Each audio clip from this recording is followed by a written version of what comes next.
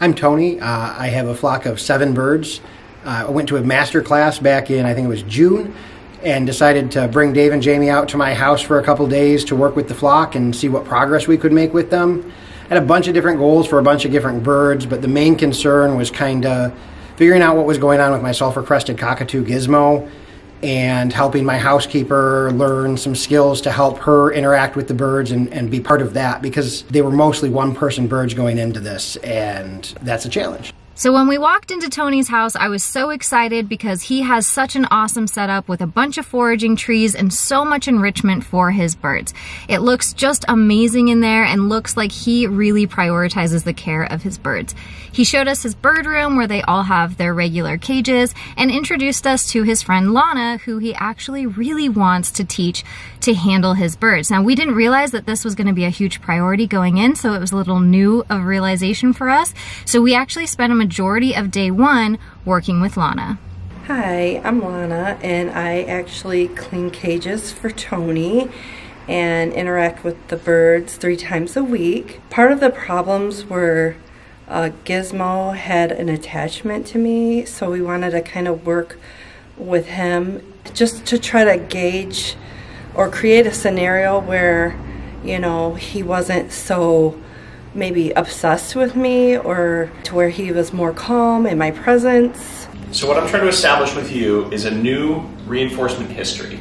So what that means is if he's used to just being on you as reinforcement, but being on you is not necessarily a predictable outcome for you. Like, you might get bit, you might not. So we want to change that and make it to where every time he sees you, he knows that you're going to pick him up, you're going to put him someplace, and he's going to get this awesome treat.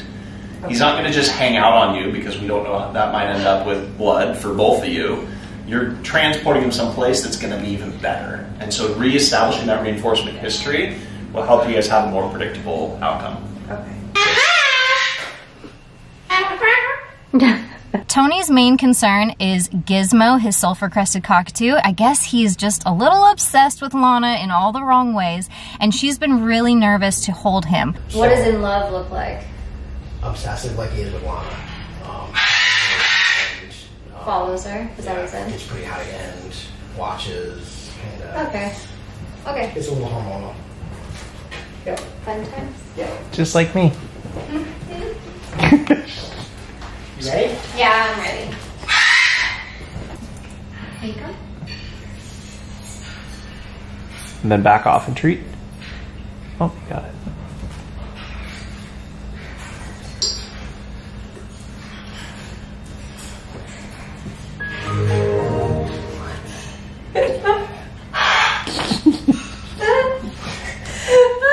Did you guys see that eye contact? That was a lot. I was trying to get a good read of whether or not this bird was flying at her or to her in the past, and it was a little iffy on that. So he flies to her, not at her?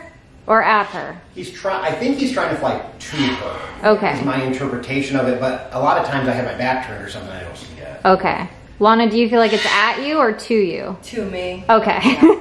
So we just decided to work and see what we could do as far as training Gizmo to come up onto Lana nicely, stay on her arm, and get right back down. It was a little tricky, as you're about to see. Picture the treat having a direct string to his beak and his face. And you're trying to direct that attention, pull his attention over here to go on to this to get the treat. Yeah, so we're going to do this. See how I'm drawing his attention,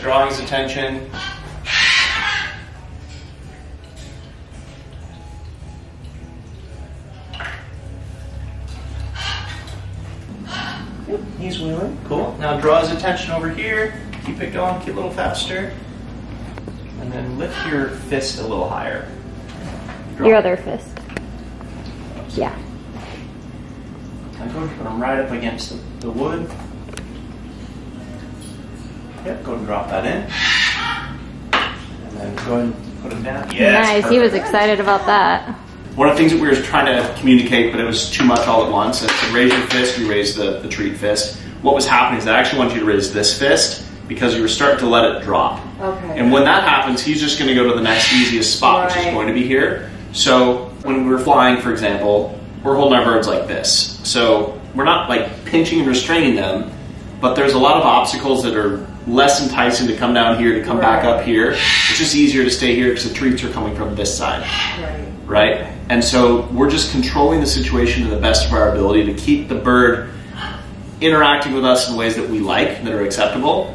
I really don't want this, I don't know this bird, I don't want him going up my shoulder, but I saw he was really focused on that treat, so I could draw his attention exactly where I wanted, and you were doing great with that. Just really watch, like think of maybe lowering the elbow is gonna be easier. One of the things Lana was having trouble with was her hand positioning. She kept positioning her hand in a way that was making it so that Gizmo was more likely to shoulder rush, which we were really trying to avoid. So we tried all different types of things, from varying the size and the height of the perch to how we had her move him. And eventually we became very successful, but we realized what was really at play here was Lana's confidence was really low working with these birds. So we decided to change gears and have her work with some more reliable birds that are less intimidating, such as Jellybean, Tony's eclectus parrot, and Maisie, his military macaw. Nice, and back down.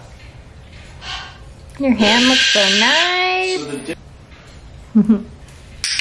Nice. We'll give him 2 for that so he didn't grumble. Awesome. And back down. I said that's a good one to end on. Something that we've noticed over the years is that when people are trying to rewire or relearn how to handle the birds, we have to take it one step at a time. So rather than focusing on doing 3 or 4 steps simultaneously with a bird that this person's afraid of, it's best for us to switch to a bird that they're not afraid of and individually isolate each movement. So whether it's hand position first, and then it's treat delivery second, and maybe it's clicker timing third, but by breaking it down into individual steps, it makes it easier for Lana to be able to learn what to do next. Next, we decided to work with Skittles, Tony's green-winged macaw. Now, Skittles is a little bit more heightened, obviously a larger macaw and a lot more intimidating. Skittles also was not very receptive. See those feathers? Just trying to tell me no, so I'll respect that. Skittles did not want to do things, and Lana was real nervous. So Tony suggested we go over to his other location, which is literally next door to his home. It's a big building that he has access to, so we took Skittles over there to work, and things went much better. All right, so it turns out he has a ton of space over here, and so we decided that we're gonna try working with Skittles in a totally different environment and see if we get a different outcome.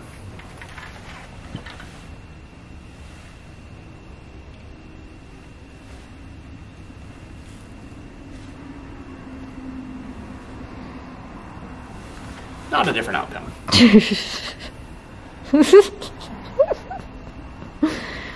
I wish she could fly. I'm kind of glad she can't. No, I just think she might be more likely if she was the one coming to you versus the other way around, you know? Yeah. Hey, that looks great. Oh. That is a trained response to getting a treat. Okay. So her previous owner trained her to go, She's showing me that there's an interest, right? So she sees the treat, she sees the cue, she initiates. And then here, like, this is where I've been bitten by other people's birds in the past, but that'd be hard for her to bite me right there. And then I just kind of made sure her foot went down first. Do we want to try with Lana since we have momentum? I'll try. Okay. See if she wants it. See if she'll initiate. She is. We're drawing that attention up, and then we're putting her back down. Okay. well, you're going to be a bird expert by the end of the day. That's we're going to show her the treat. Let her initiate the step up. Go ahead. Yeah, and that's fine. Back off. Cool. We'll take that. That's a win. Right? There's contact, and then there's a reward for that, so it's okay. So you guys are coming at it from different angles and different heights. This next one, let's allow her to step up. So you're going to need to hold the treat a little further away so she can't get pay before doing the behavior that you're asking.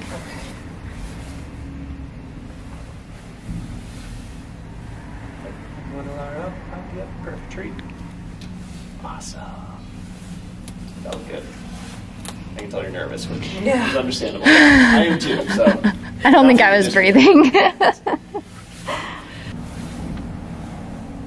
Okay. Okay, so what happened there? What do you I gave her the treat too early. think? Yeah. So I think that you are so concerned with filling her mouth with something so that it can't be filled with you that you are just trying to be like, shove it in her face. Yeah. So remember that you're holding the treat at a place where she has to do the behavior in order to get the treat. So it'll come, just wait another second. So I'll do a rep for you and I'll talk through it. So first we're going to get that string attached, okay? String's attached to her face. And I'm going to offer the cue. Is she responsive? She is. We bring her up and put her down. Right? So do one more like that and show you. So show her the treat she wants to. Slowly bring the hand in. Awesome. Bring her up. Yes. And back down. That's great. Awesome. And like the nerves, I get it. That's a big beat. Yeah. I'm worried.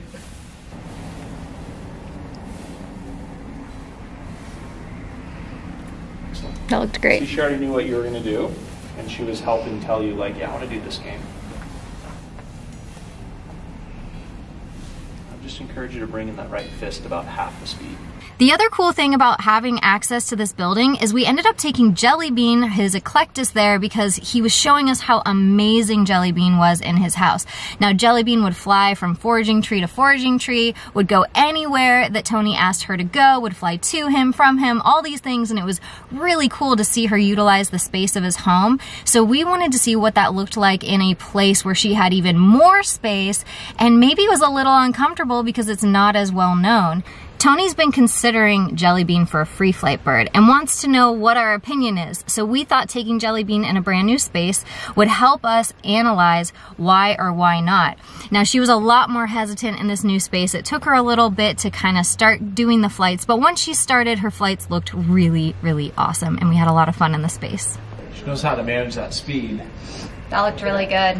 Oh, yeah. That is awesome. Get multiple treats. Oh my gosh. That was beautiful. Woohoo, Jellybean. Shouldn't hit the glass. No, so I kind of missed the beginning, but Jellybean flew from here to here, but like hovered, went towards us and around, and then came back down and landed on him. So it was a nice, long, big flight. Really cool, Jelly. Come in. Nice. Nice. We noticed that when Tony brought Jellybean to the masterclass that she wasn't performing like she would at home, and he kept mentioning that. And so when we took her out of the in-home space and put her into the additional kind of warehouse training area, we saw the same patterns that we saw at the masterclass where she just kind of shuts down. So one of the things we have to focus on is getting Jellybean used to doing the exact same training by rebuilding all the skills in different environments. This will help develop her confidence in amazing ways. So next we worked with Merlin and Belle, his blue and gold macaws. Now both of these macaws don't look great. They've obviously been through some hard times in their lives, and Tony's amazing to have just an entire flock of all rehomed and adopted birds that he's taking care of and improving their lives. But these guys were especially difficult. They are very naturally heightened in their states. I shouldn't say naturally because birds aren't naturally heightened like this. This was a little bit on the side of neurotic with sort of some of the behaviors that we saw from these guys. So what we decided to do was try to calm them by bath training at the same time as target training or asking anything of them. So we really worked on creating a calm environment where nobody was talking, there weren't a lot of loud noises. We just focused on them. I ended up doing the spray bottle. We tried a few different variations of this where Tony was trying the spray bottle, but we decided ultimately that it was such a severe case with little tendencies that we had to be hyper aware of that Dave and I decided to work on this together with Tony. So what we ended up doing was I ran the spray bottle, Dave used the clicker, and Tony was delivering the treats. And even early on in the session, when Tony was delivering the treats, I was noticing these birds getting really heightened from his movement. So we moved him closer. There was a lot of tiny little adjustments we had to make in these training sessions to make them successful. And I will say, Merlin was much easier to work with than Belle. Belle was a whole situation, and it was cool though because we got 2 sessions with each bird on day 1, which was really exciting. One of the things I noticed early on is that each of these birds went from heightened to aggressive to a brief moment of calm and then neurotic. And so we used a spray bottle to try to change the environment for them and do something they weren't used to doing, but also the act of bathing can result in a calm body language. So we try to take that moment of calm and extend it. So we talk sometimes about what's called the zero concept. And like if he shakes and we click, he did something. So he can understand that when I shake, I get a treat. But the idea of zero or nothing, it's like what is he physically doing that earned the treat? It's like really hard for him to understand. So it's usually I'll try to do something that's a physical reaction. Even in mathematics, the concept of zero is fairly recent. Yeah. Something that's really good for us to. I get a lot of this out of him when we're just hanging out. Yeah, I would say bits of neurotic, like damage from the past shining through. But honestly, the behavior that I'm seeing during the training sessions look great. We're avoiding the unwanted behavior really well. We're reinforcing the behavior we want to see more of. And like, we won't have to use the mister forever, but for now, it's really helping them at least get to that calm state. And eventually we'll either get more of a bathing response, which is calm, or we'll be able to get rid of the mister, so that calm training. We definitely learned a lot about how to socialize the birds and train them and use the training as a method to help Lana gain confidence in dealing with them and to be a bigger part of their lives and give them a fuller experience in my home. Since the visit, I mean, as far as working with the other birds, I think it was very successful. I gained a lot of confidence with handling the birds, whereas I was more intimidated by them. I just walked away with a lot more knowledge and confidence. I think Gizmo is still a work in progress, but I also believe that with the skills that I've gained with this visit, that there's a lot, that's going to improve from this point. I think my biggest takeaway from this trip was that